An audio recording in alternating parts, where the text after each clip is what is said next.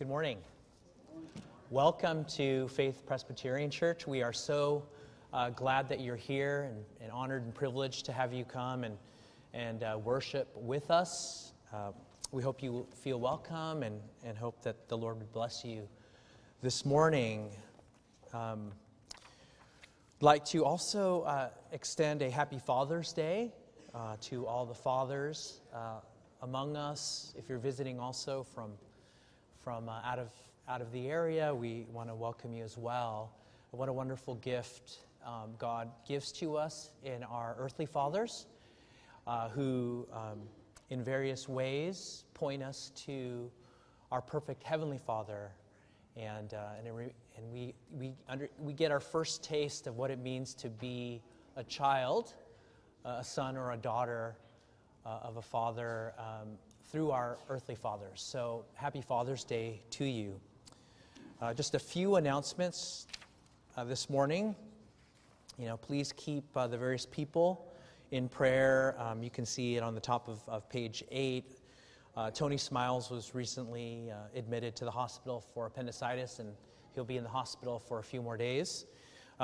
Please continue to pray for Vacation Bible School, for all the kids and the families who will be joining us later on in July, as well as all the staff and volunteers. VBS is one of our most important outreaches. We want to share the love of Jesus and the knowledge of God and the gospel, and one of the most important ways we do that is through Vacation Bible School.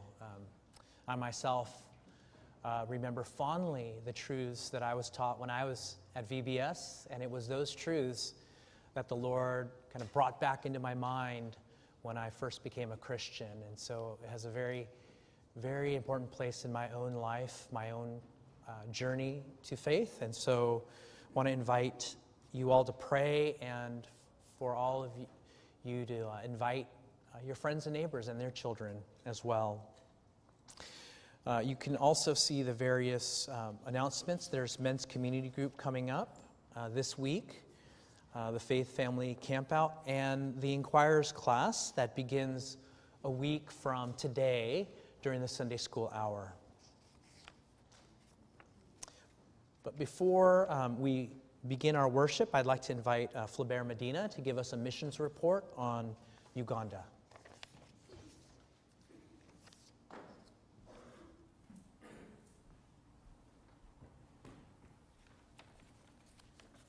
Good morning.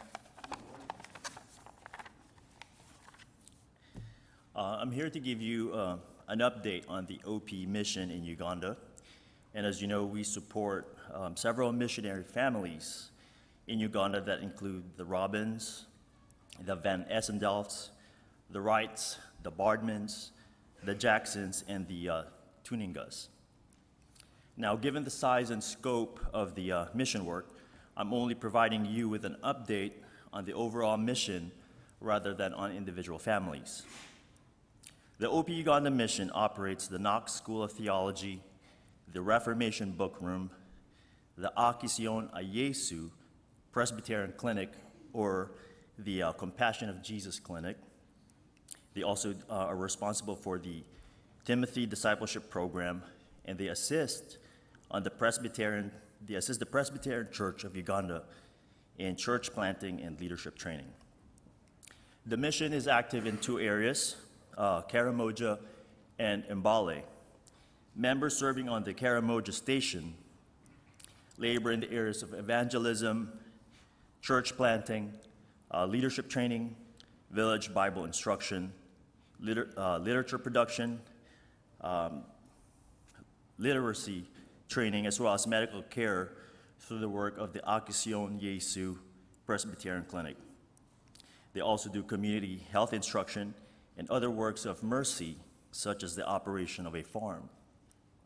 Now, in Mbale, members work with the indigenous OP Church for the purpose of facilitating the formation of a mature, grace-empowered, self-sufficient body. Now, one of the biggest needs in Africa is for pastoral education.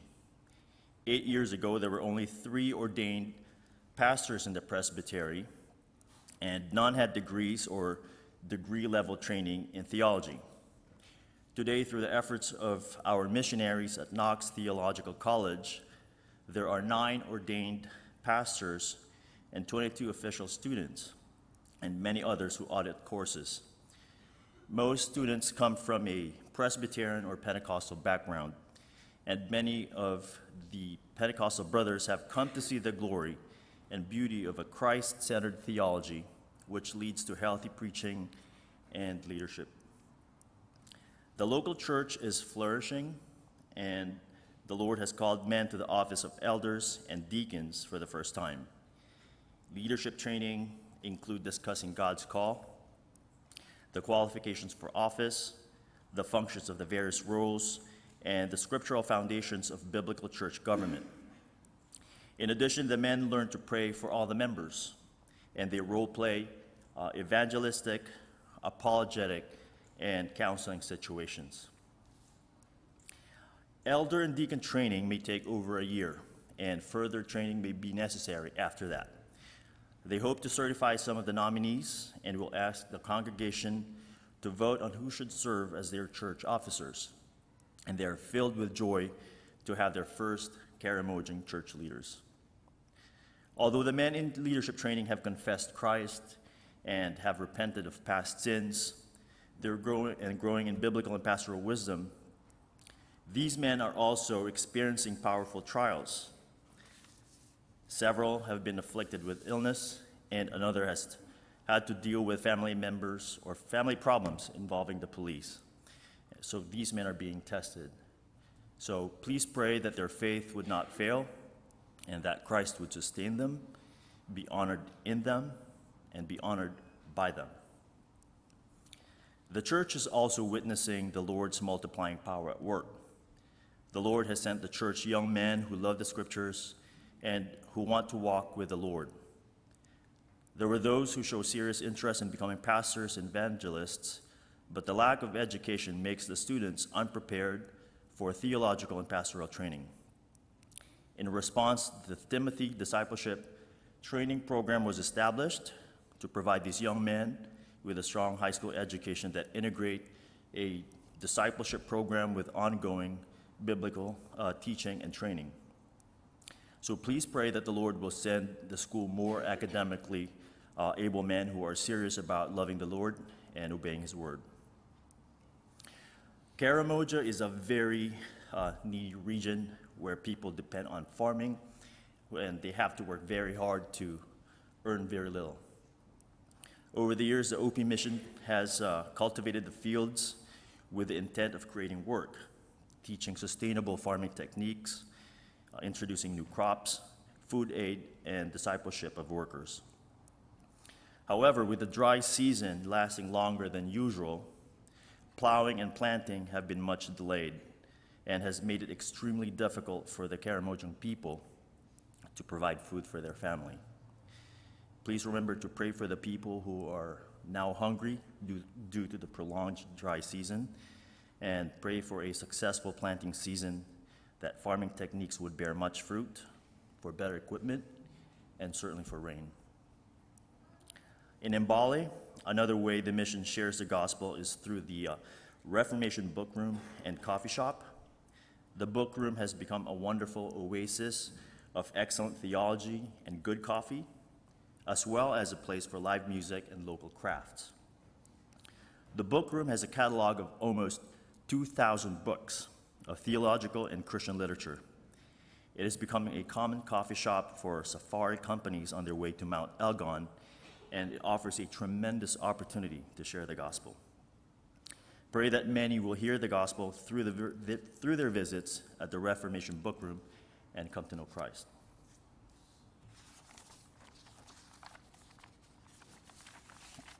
Now, the Akisyon a Yesu Presbyterian Clinic, or the Compassion of Jesus Clinic, it exists to deliver quality medical health care in the name and for the glory of Jesus Christ. Providing medical care has been a tremendous opportunity to help the people and to share the gospel. Although there may be clinics that are nearby, many families are choosing to come to the clinic to deliver their babies since the hiring of a midwife. This has encouraged more mothers to deliver in the clinic instead of their homes, and they are taught good hygiene practices in the care for their newborn babies, and to educate them about immunization and other healthcare needs. In addition to the services provided at the facility, the clinic has a community health program where teachers go into the villages to teach people in their new homes about basic health and hygiene, recent epidemics, common diseases, or other health concerns. The medical and spiritual care given by the Compassion of Jesus Clinic bring honor to Jesus, the great physician. So Uganda is at the crossroads for Islam and Christianity, and it also a tremendous focus of foreign investment. Although it is about the size of Oregon, Uganda has more than 10 times the population of Oregon. By 2050, its population is projected to reach more than 105 million people. China has invested tremendously in the country by building roads and factories, and Muslim nations have also been building hospitals, schools, and mosques. So please remember to pray that we as Christians may see the importance of Uganda. If the Church of Jesus Christ can be strong in this land, it will impact all of Africa and the world. Thank you.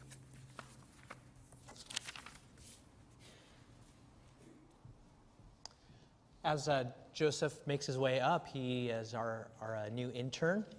And just one more quick announcement. If you're visiting us for the first time, if you would fill out a welcome card on the back of the pew in front of you and put it in the offering basket later on in the service so that we know you came, that would be wonderful. So Joseph will give us the call to worship.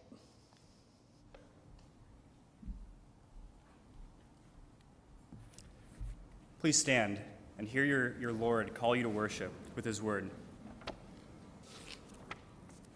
Call to worship today is from Psalm 100. A psalm for giving thanks.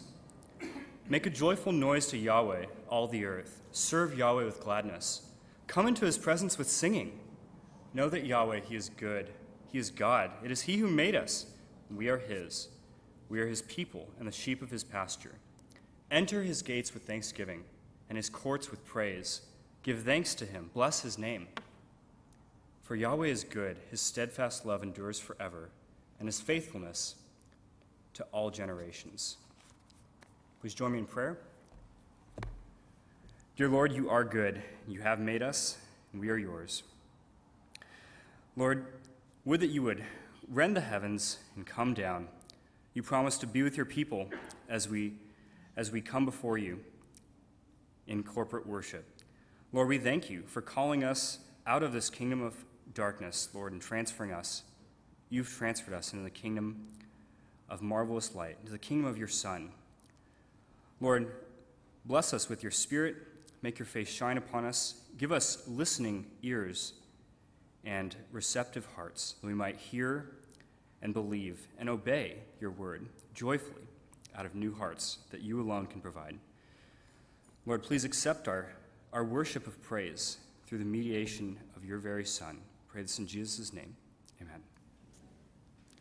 Please remain standing for our opening song of praise, Thy Word.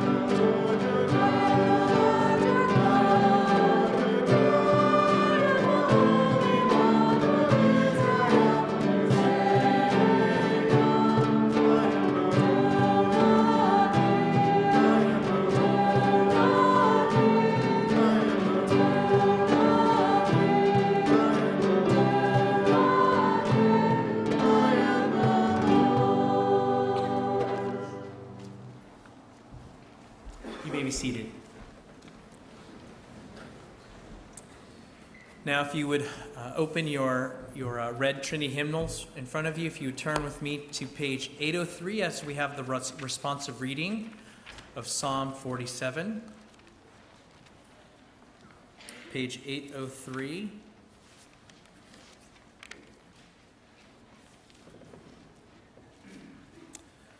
This is a psalm of another psalm of kingship, where we praise the Lord for being not only God but our King, and how everything else is under His lordship. So I'll read the regular print, and you'll respond with the bold, and we'll say the last line together.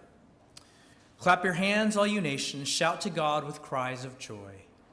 How awesome is the Lord Most High, the great King over all the earth. He subdued nations under us, peoples under our feet. He chose our inheritance for us, the pride of Jacob, whom He loved. God has ascended amid shouts of joy, the Lord amid the sounding of trumpets. Sing praises to God, sing praises to our King, sing praises. For God is the King of all the earth. Sing to Him a psalm of praise. God reigns over the nations. God is seated on His holy throne. The nobles of the nations assemble us, the people of the God of Abraham. For the kings of the earth belong to God. He is greatly exalted. Now the choir will bring us the anthem.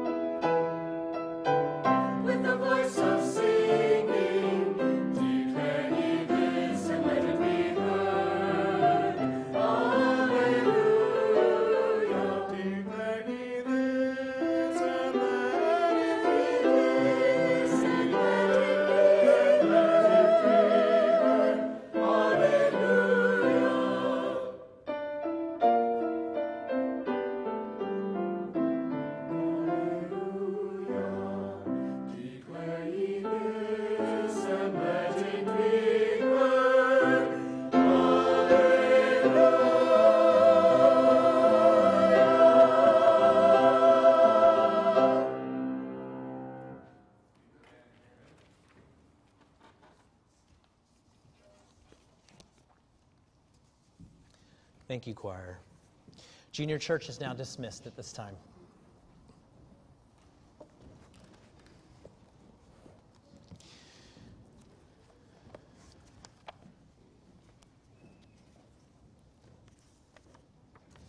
So now we come to one of the most important means of grace, the ways in which the Lord calls us to appropriate His saving grace, the gospel of His grace to us. And one of the most important ways is to pray, to really ask him for grace. So let's unite our hearts together and exercise that wonderful privilege we have as the children of God to go to him as we pray. Our Father, we thank you that you are near to all who call upon you, who call upon you in spirit and in truth. Lord, we thank you that you are the triune God, Father, Son, and Holy Ghost, the three-person in one God, one substance, equal in power and in glory. We thank you that you created the heavens and the earth simply by speaking. And you said, let it be, and so it was. We thank you that you made the stars, and you placed each and every star, the billions and billions, Lord, the innumerable, uncountable, seemingly infinitesimal number of stars in the galaxy. And you placed each and every one of them exactly where they're supposed to be. You've put all the planets in its right places, all the solar systems and galaxies. And Lord, in the fullness of your creation, you created the earth and the heavens. You made the sun, the moon, and the stars, and you made the creatures of the air and on the earth and under the earth in the waters. But Lord, we thank you that you created the apex, the crowning glory of your creation when you created humanity. When you created us out of the dust of the earth, you made us in your likeness and in your image. And you breathed the breath of life into us, and we became living beings, created to have fellowship and to commune and to know you. Father, we thank you that you made us so fearfully and wonderfully, that you put eternity into our hearts, that you knew the end from the beginning, and you've given us a desire for that, a desire to know you and to live with you forever and ever. But Lord, in our own selfishness and sin, we rebelled against you. In Adam and Eve, Lord, we sinned and fell short of your glory. Not only receiving it through our descent from Adam and Eve, but also we have committed sins in our fallenness, in our desire to be God unto ourselves, to go our own way, thinking that what we do is right, rather than considering what you want us to do. Lord, we confess that we have sinned in so many ways, in thought, word, and deed. We have not loved you with all of our heart, strength, soul, and mind. We have looked to other things as our gods, as idols, as counterfeit deities, putting our hope, faith, trust, and peace and identity in them. And they have failed us so miserably in so many ways. We feel the emptiness of putting our hopes in anything less than God. And we feel it in broken relationships. We feel it in the lack of meaning and hope and joy in life. We feel it in the brokenness of our own lives, in our marriages, in our relationships with our children and friends, and even in our community, and even among nations where there is conflict and war. Father, we pray, we also confess that we have not loved our neighbor as ourselves, that we have thought of ourselves first and everyone else after. And we've been self-centered, and that has come up in so many ways, in the way that we speak to those around us, in the ways that we've acted, in the things that we've done. We have committed so many heinous acts that hurt the ones that we love the most. When we've hurt them and sinned against them in so many deep ways. Lord, would you forgive us of all of our sins? Would you cleanse us from all of our trespasses? Would you forgive us of all of our debts as we confess them to you? That you've promised that if we confess our sins, you are faithful and just to forgive us of all of our sins, to cleanse us from all unrighteousness, and to heal us and make us whole. Father, we thank you for the gospel. We thank you for the mercy and the merits that come through Jesus Christ, who didn't deserve anything any of the ills that came upon him. He didn't deserve the wrath and the condemnation. He didn't deserve the lashes. He didn't deserve the mocking. He didn't deserve the punishment that he received on the cross, but he did it for us. He pulled us out of the way and took our place and suffered our guilt and wrath and shame so that our sins would be once and for all forgiven. That when he was forsaken on our behalf so that we might be accepted and received once and for all, adopted as your children forever and ever. And so, Lord, through that mercy and merit on the cross, we come to you asking that you would continue to work in our lives, heal us, continue to forgive us, continue, Lord, to help us let go and turn from those sins that make us stumble so often, those sins that we pound in our chests wondering why can't we let them go? Why do they keep bothering us? Why do we keep struggling with them? Why do we keep hurting other people with our words and with the way that we are? Lord, would you help us and change us, make us more like Jesus, to humble us, to make us more compassionate, to love others as he loved us, to forgive as we have been forgiven, to lay down our lives for the benefit and the blessing of those that we love, the way that he did that for us. Lord, would you make us nothing short of more and more like Jesus in each and every way. Father, we pray, Lord, as we come boldly to your throne of grace for help in our time of need, would you hear our prayers for our church, that we would continue to be Christ-centered, God-glorifying, and gospel-sharing. Help us to be a community centered upon your grace in Jesus Christ, a community that loves one another because you have first loved us. Help us, Lord, as we pray for our community. There are so many difficulties and problems in our community. Broken families, broken marriages, broken lives through addiction, mental health, sins of our own doing. Lord, would you help us to reach out to our community, to love them, to care for them, to love our neighbor as ourselves. We pray for our local government. We pray for Mayor Garcia, for council persons Roberto Uranga, Rex Richardson, and Al Austin. We pray, Lord, for our state government, for Governor Newsom, our legislature. We pray for the federal government, President Trump and Vice President Pence and Congress and the Supreme Court and the judicial branches. Father, we pray, Lord, that you would help them to rule with wisdom, compassion, justice, and equity so that we might live quiet and peaceable lives and that our fellow citizens would as well, and that it would be the wonderful environment for us to love our neighbor and to share the gospel with them. Lord, we pray for those who are sick and ill among us, Lord, those with acute and chronic diseases. We pray that you would help them and heal them, give their doctors wisdom to care for them and the nurses to have compassion as they take care of them.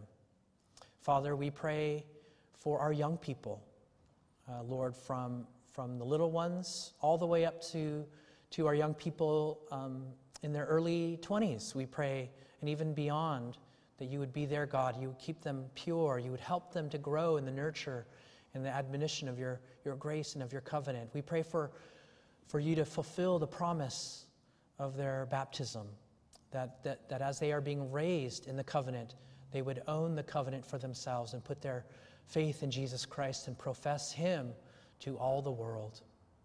Father, as we continue on in the service, would you receive the giving of our tithes and of our offerings, that we would give them cheerfully, that you would use them for the grace, for the growth and glory of your Son. Bless us, Lord, as we continue on in the service. In Jesus' wonderful name we pray. Amen. The ushers may now take the morning offering.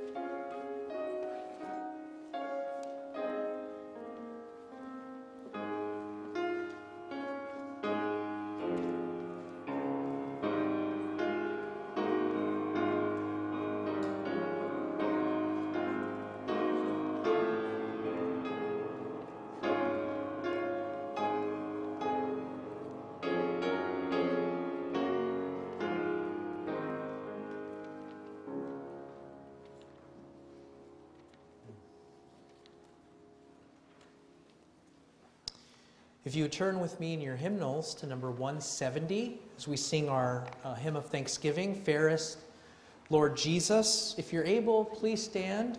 We will sing hymn number 170, Fairest Lord Jesus.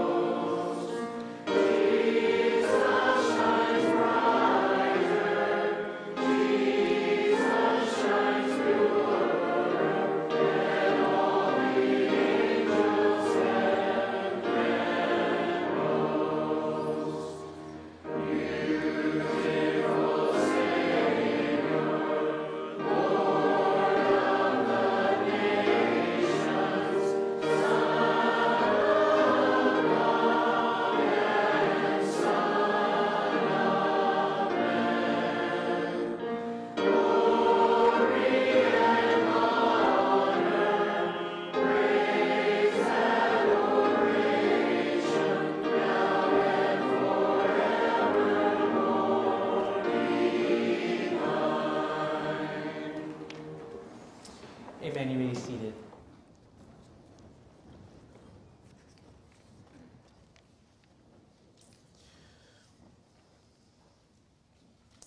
Well, if you would turn with me in your Bibles this morning, we continue through a short series through the Psalms, the royal Psalms of kingship.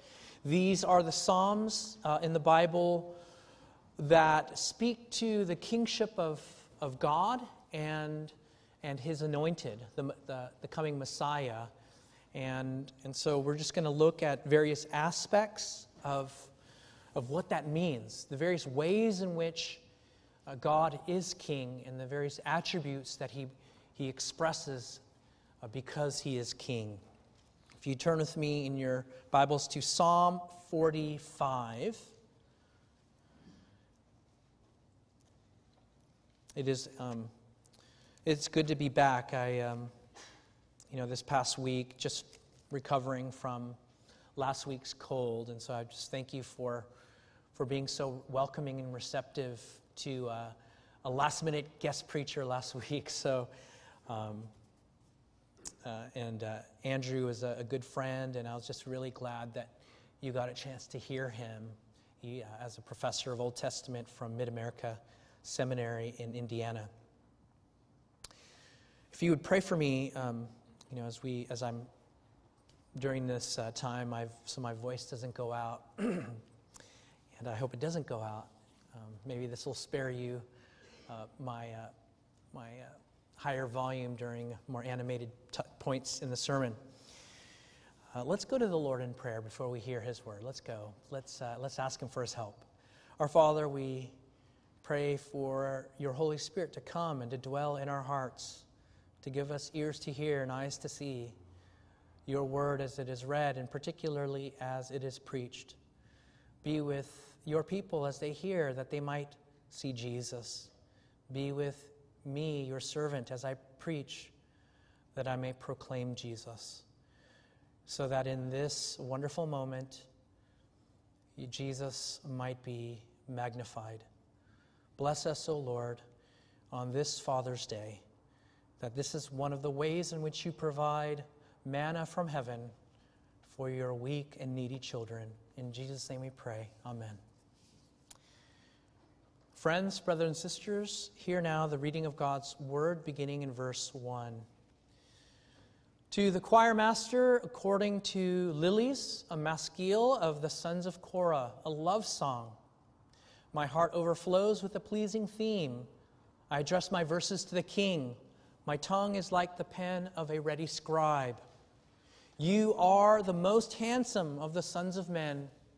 Grace is poured upon your lips. Therefore, God has blessed you forever. Gird your sword on your thigh, O mighty one.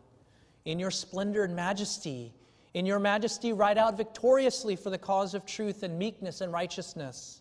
Let your right hand teach you awesome deeds. Your arrows are sharp in the heart of the king's enemies. The people fall under you. Your throne, O God, is forever and ever. The scepter of your kingdom is a scepter of uprightness. You have loved righteousness and hated wickedness. Therefore, God, your God, has anointed you with the oil of gladness beyond your companions. Your robes are all fragrant with myrrh and aloes and cassia. From ivory palaces, stringed instruments make you glad. Daughters of kings are among your ladies of honor. At your right hand stands the queen in gold of Ophir.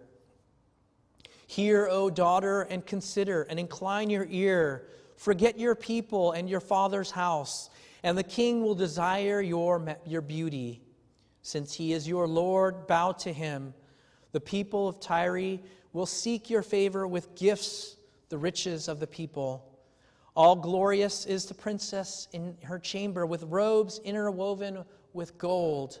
In many-colored robes she is led to the king, with her virgin companions following behind her. With joy and gladness they are led along as they enter the palace of the king.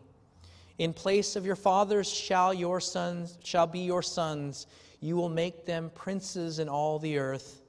I will cause your name to be remembered in all generations. Therefore, nations will praise you forever and ever.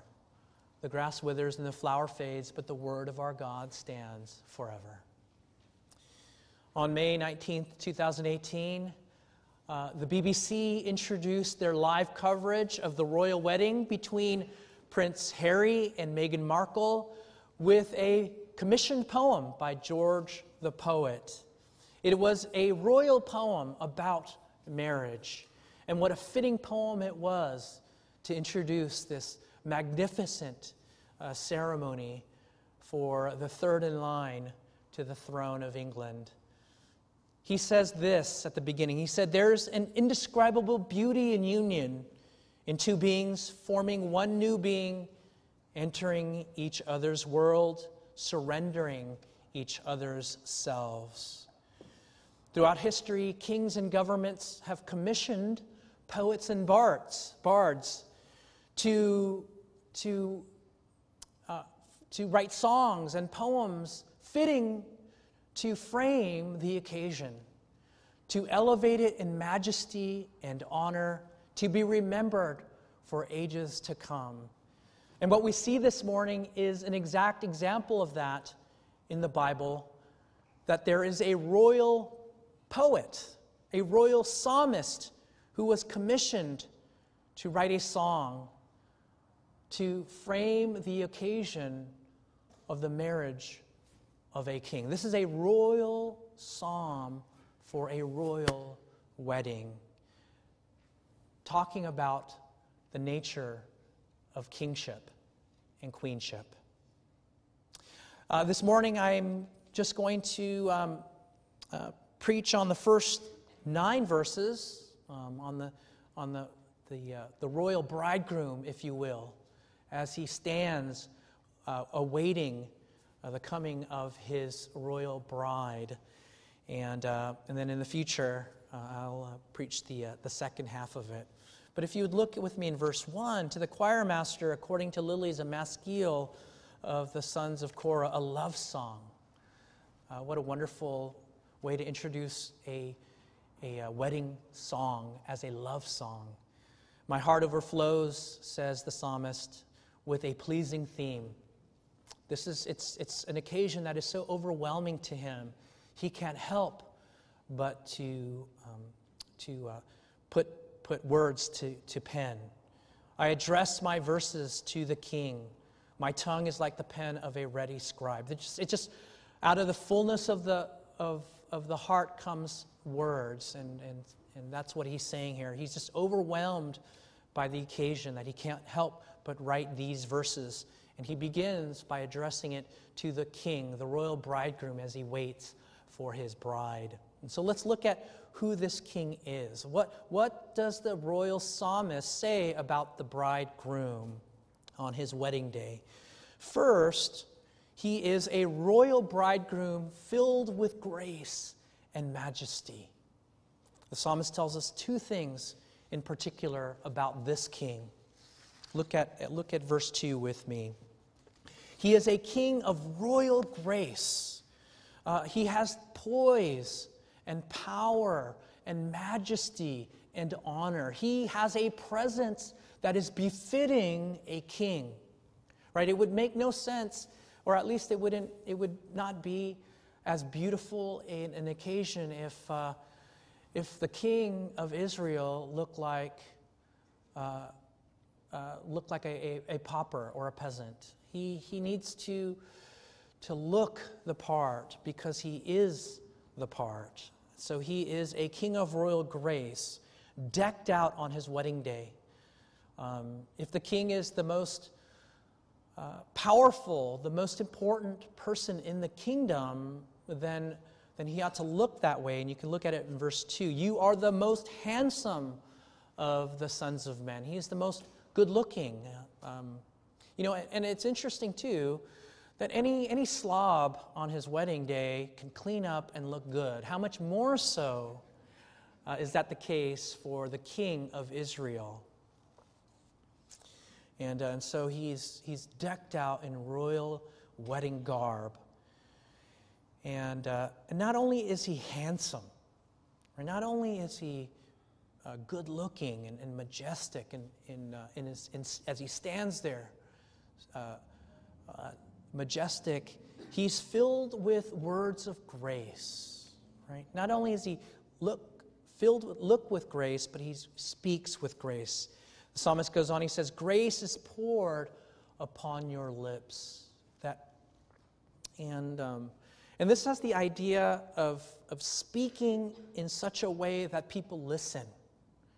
Right? He has a poise about him where he speaks, and you can tell he is king. Maybe it's in the manner in which he speaks with an elevated honor and majesty, or maybe it is with the wisdom with which he speaks, right? That he is a king who knows how to rule well, and the people trust him. The people hear him. They're persuaded by him. So when he speaks, everyone listens. Or maybe it's with the actual grace with which he speaks, that he is not a harsh king. He is not a tyrant or a dictator, but he is like a loving heavenly father, loving father who speaks to his people as a loving father to children who need to hear from him, children who need to be guarded and guided and protected. On this Father's Day, some of us were raised, have fathers who spoke with grace. Even when we were in trouble, the grace on their lips oozed from their mouths.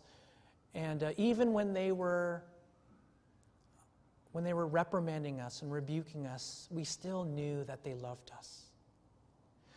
Or maybe we were raised by fathers who didn't have as much grace in the way that they spoke. And maybe they spoke ill of us. Maybe they spoke down upon us. Maybe they spoke in a way that belittled us.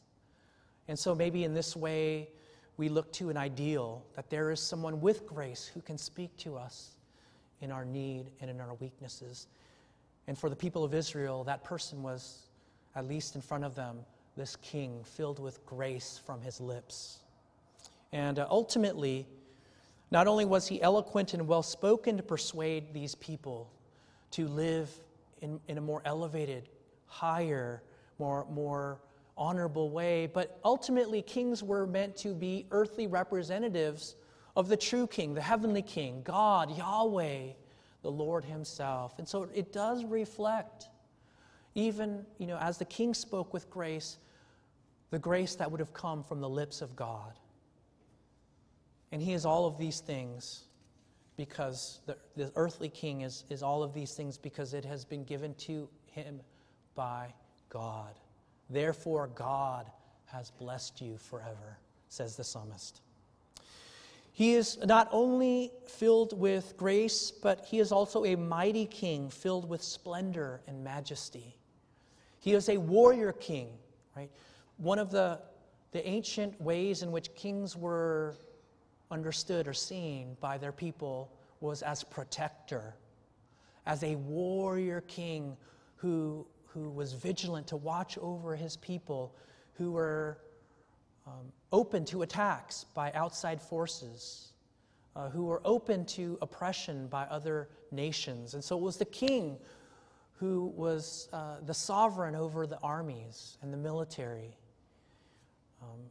And so the same goes here for the king of Israel.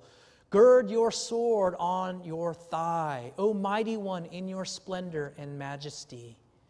It is the fact that he is a warrior king that makes him so majestic, that he has a record of protecting his people from those who would do their kingdom harm. They were not only rulers of the government, but generals, supreme commanders of the armies.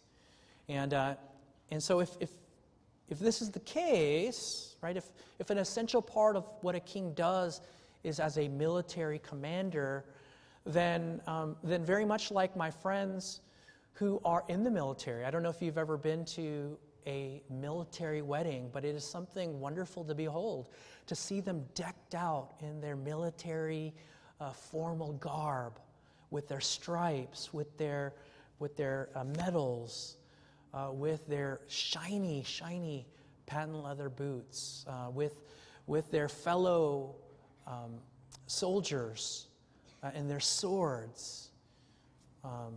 Some of the most interesting weddings have been military weddings. And so how much more so is then that the case for the supreme commander, the king of Israel? It must have been quite a sight to behold. If you watched Prince Harry's wedding, you saw he didn't wear a tuxedo. He didn't wear a suit like his groomsmen. He wore his military formal uniform because he was a military officer. Not only is he a mighty king, but he is a righteous and humble king. In your majesty, the psalmist says, ride out victoriously for the cause of truth and meekness and righteousness. He's not just a mighty king, but he is a righteous king. He's not just celebrating a marriage, but he's also celebrating a victory. He fights for what is right and good.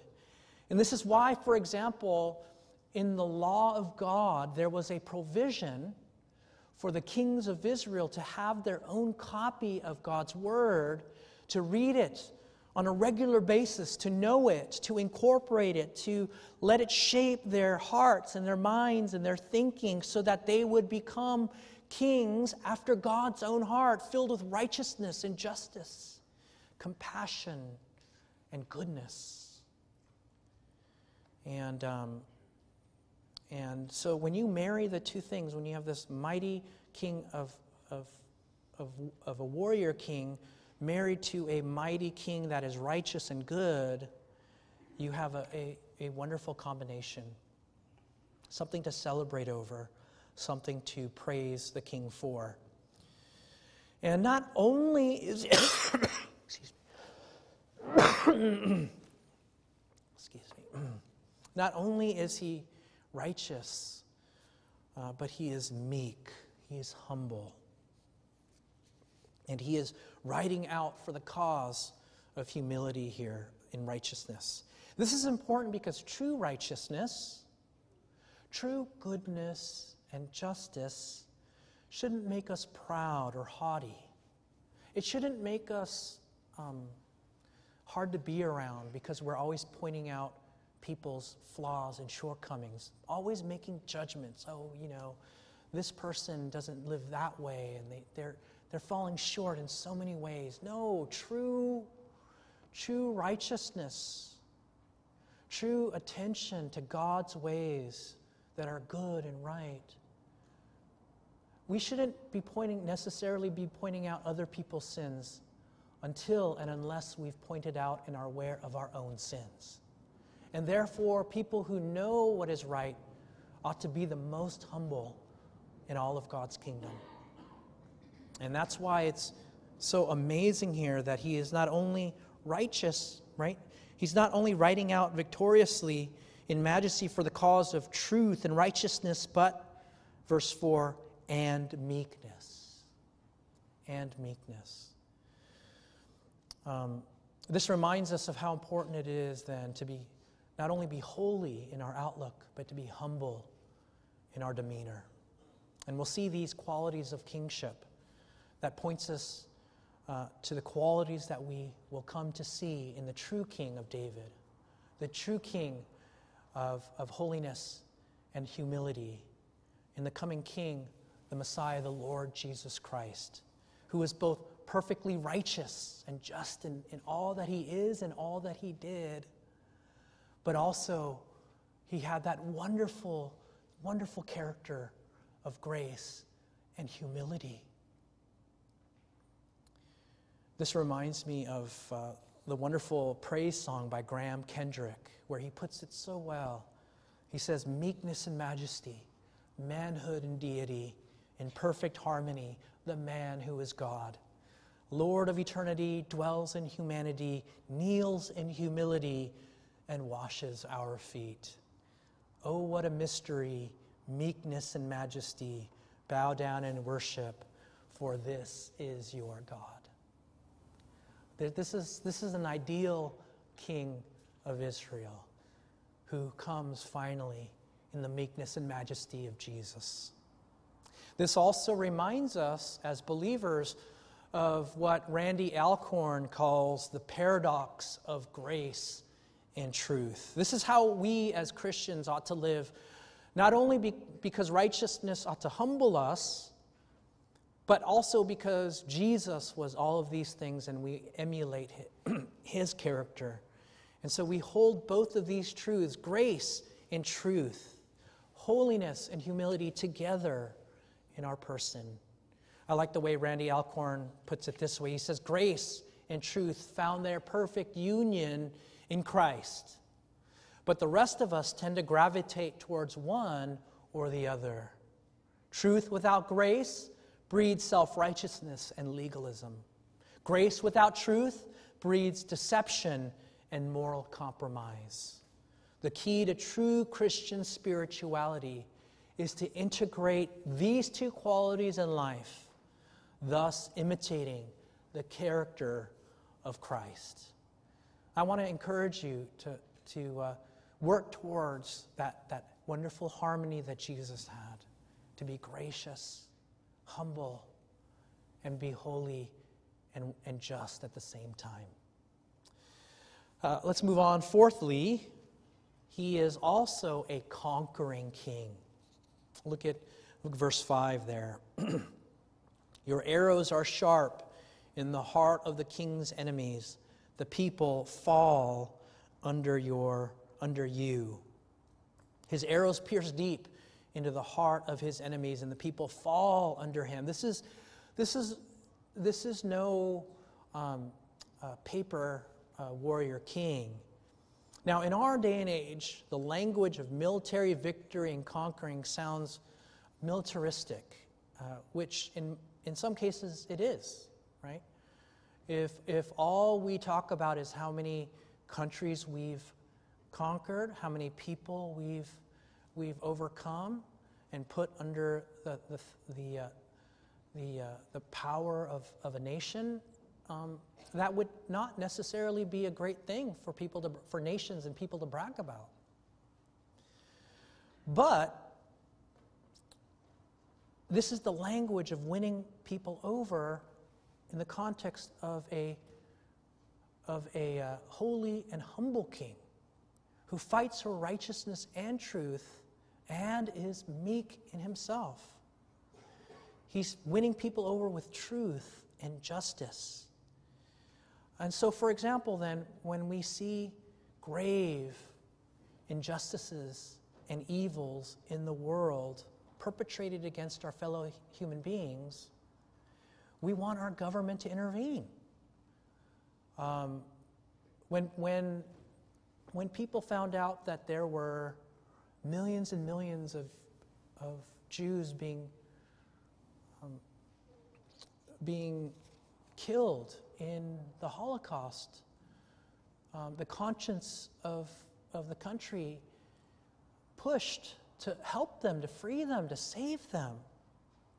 Right? That's why part of the reason why we entered into World War II, to end the Nazi Holocaust and the genocide of the Jews. This is what we did in sending UN peacekeepers to stop the Rwandan genocide and the genocides in Serbia and Yugoslavia. This is what pushed us to send humanitarian troops to guard the humanitarian aid when there was anarchy and lawlessness after earthquakes in Haiti and Venice, and even sending aid to Venezuela. This is part of why that we sent UN peacekeepers to help the South Koreans against an invading northern communist invasion. If you see God's kingship as righteous and just, then of course we will want him to fight for justice and to stop evil in the world. And that's what the psalmist is describing here.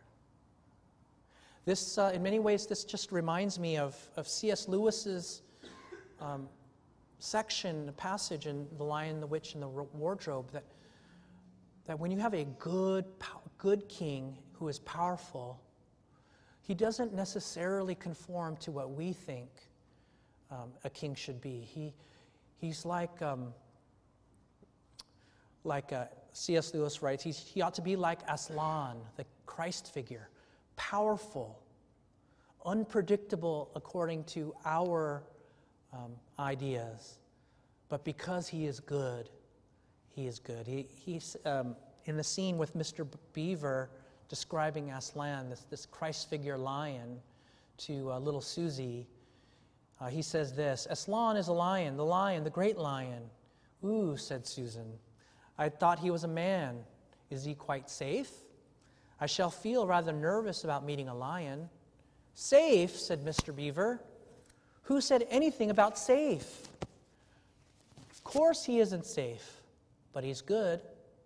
He's the king, I tell you." That's what we're seeing here. We're seeing the psalmist who is reflecting a righteous and yet humble and yet powerful king the way that he is, not the way that we would want him to be.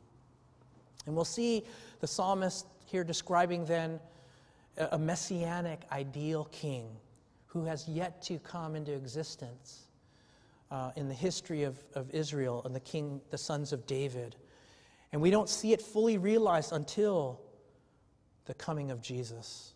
These words are fulfilled when he comes.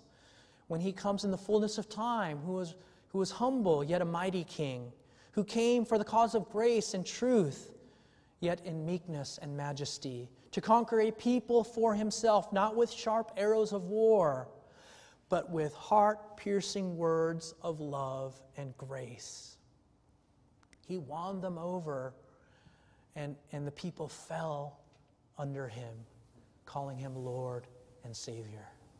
There's a countercultural way in which the gospel conquers people's hearts, conquers whole nations, and will conquer the whole world through the weapons of love and grace in the gospel. As we'll see, the psalmist, excuse me, and the way that he backs up these words that conquer us in love is when he came to bear our sins, to suffer the penalty and the punishment that we deserved, and to die on a cross, and to rise from the dead after 3 days, to then give us his life-giving existence and resurrection power. And the idea is perfectly captured in that hymn when he rode in humble majesty, riding a donkey into Jerusalem on that Palm Sunday. The hymn writer says this, ride on in majesty. Hark, all the tribes, Hosanna cry. O Savior meek, pursue your road with palms and scattered garments strode. Ride on in majesty. In lowly pomp, ride on to die. O Christ, your triumphs now begin o'er captive death and conquered sin. See, he's not just a royal bridegroom of grace and splendor, but he's also a glorious bridegroom, betrothed and divine. Let's continue on here. You can see in verses 6 on that under the inspiration of the Holy Spirit, the psalmist calls this king. He addresses him directly, and look at what he calls him. He calls him God. Your throne, O God, is forever and ever. This is a reference to the eternal nature, not only of God's promise to the kings of David, that a descendant would sit on a throne forever, but the psalmist here also speaks to him directly as God, because his kingdom, if his throne is forever, it is because he himself is forever. And not only that, but he bears the character of God. The scepter of your kingdom is a scepter of uprightness. You have loved righteousness and hated wickedness.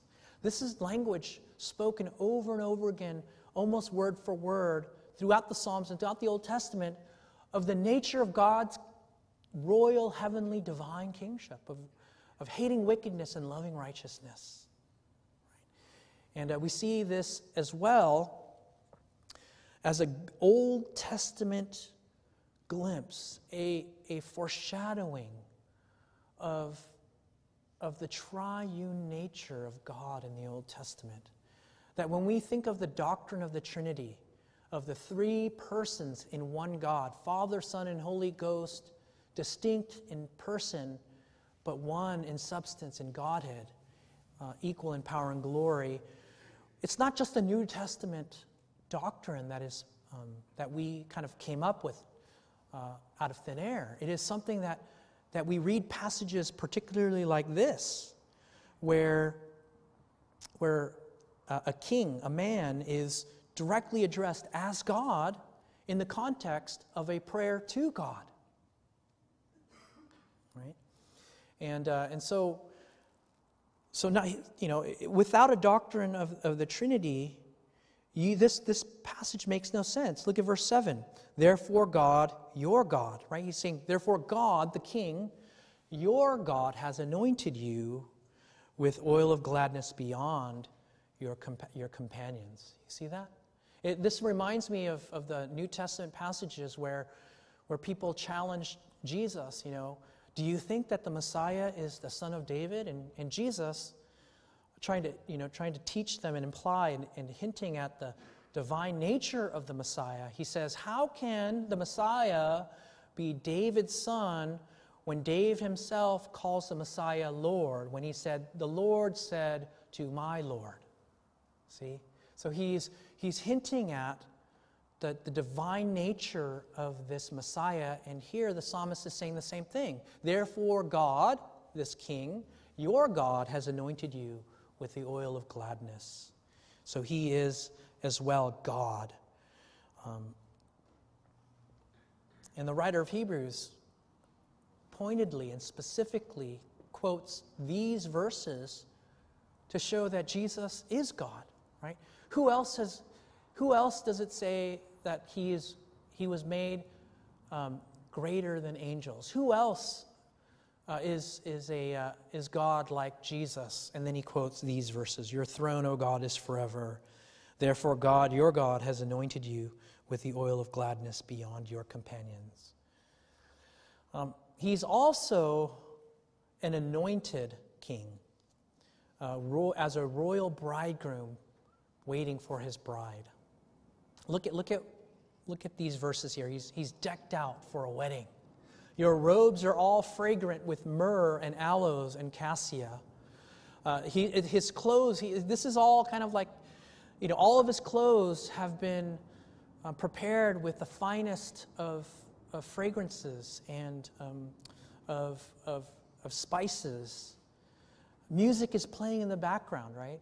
This is the procession, the waiting music, if you will, as he stands there. From ivory palaces, stringed instruments make you glad. Now look who's all around him. Daughters of kings are among your ladies of honor. At your right hand stands the queen in gold of Ophir. This woman is not an ordinary queen, an ordinary lady. She is wearing the finest gold known in the ancient world, the gold of Ophir. And the Messianic king has been anointed by God, and at the same time, he is anointed to be king and at the same time be married, to be a husband. And what's interesting here is that the psalmist's vision is never fully realized in the life of David nor any of his descendants after him. Solomon, his son, came probably the closest. Right? He was wealthy and wise beyond all imagination, and all of his many brides were no doubt daughters of royalty. But it is in that particular circumstance where Solomon falls short. He had many wives and not just one, whereas this king fixes his eyes and is being prepared to marry one royal bride. That all the other kings after Solomon fell short of God's glory, falling into sin and idolatry and adultery and compromise. They not only fell outward, but they fell inward in their moral majesty. Right? There's nothing more demeaning of a person's stature when they have fallen morally. And that's what the kings of Israel did over and over again in the Old Testament. And it only continued downhill until everything was so compromised that the kings were not different at all than the pagan kings of the kingdoms around them. And there was a division in the kingdom, and finally God demonstrated that to let them be who they wanted to be, which was like the other nations, so he gave them over to the other nations, and there was exile. And the people of Israel waited and longed for a king who would be exactly like this king here in Psalm 45. And in the fullness of time, one greater than David, one greater than Solomon, one greater than any of David's sons came into the world, born of a woman, born under the law, that he might save those who are under the law. What we see here is an anointing of a divine king in his wedding for his royal bride at his right hand.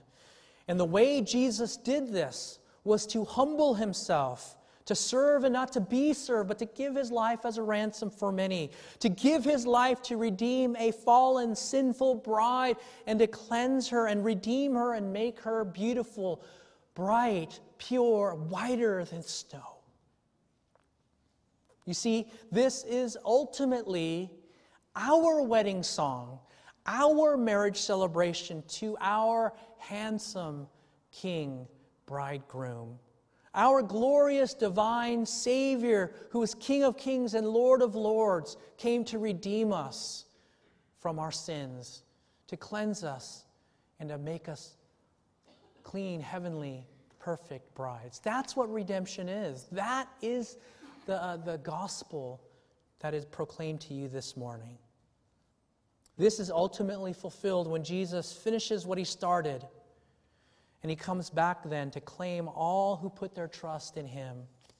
He will come back to claim his glorious bride that he is gathering for himself, and that's what you and I all are We who have put our faith in Jesus Christ, we who have said, not only do I do to being betrothed to Jesus, but we will all together say, I do, and we will become the bride of Jesus when he returns.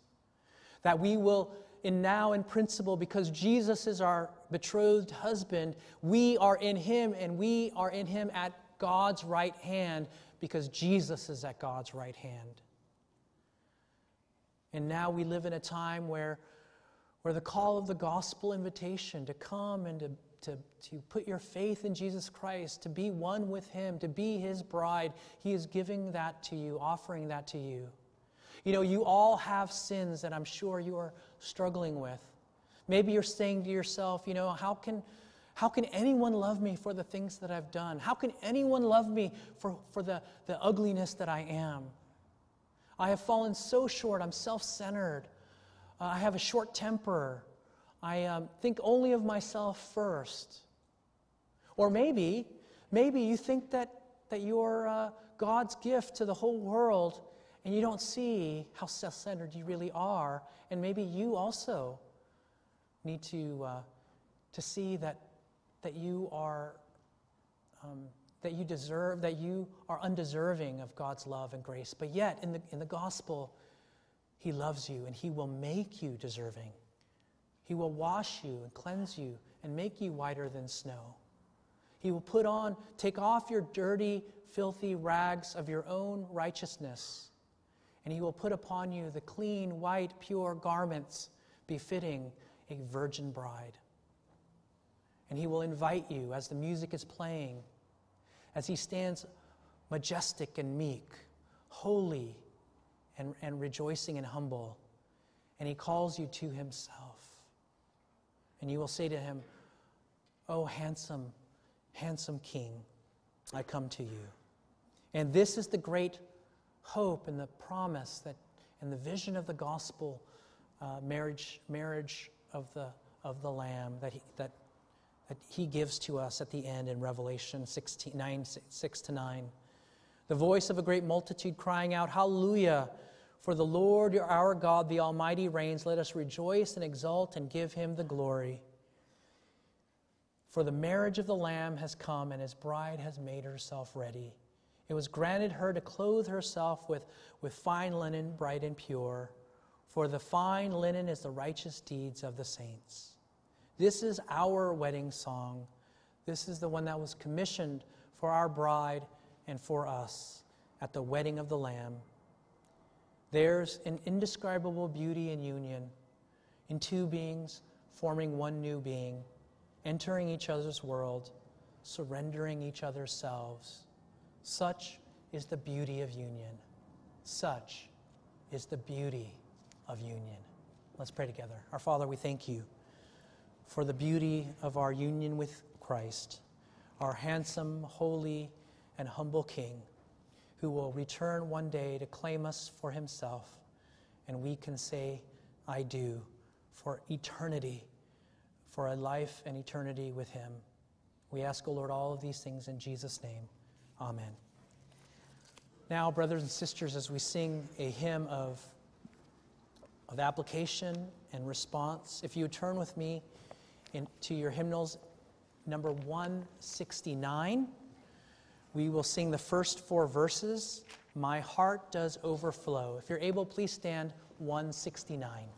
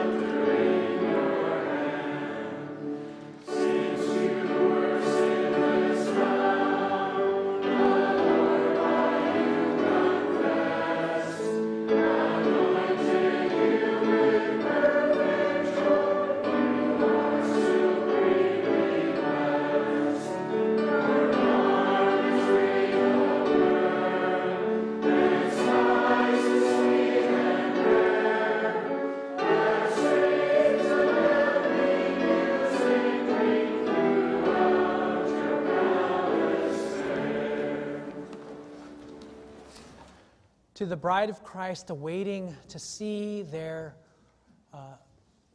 bridegroom, hear now his benediction to you. The grace of the Lord Jesus Christ be with your spirit. And all of God's people said,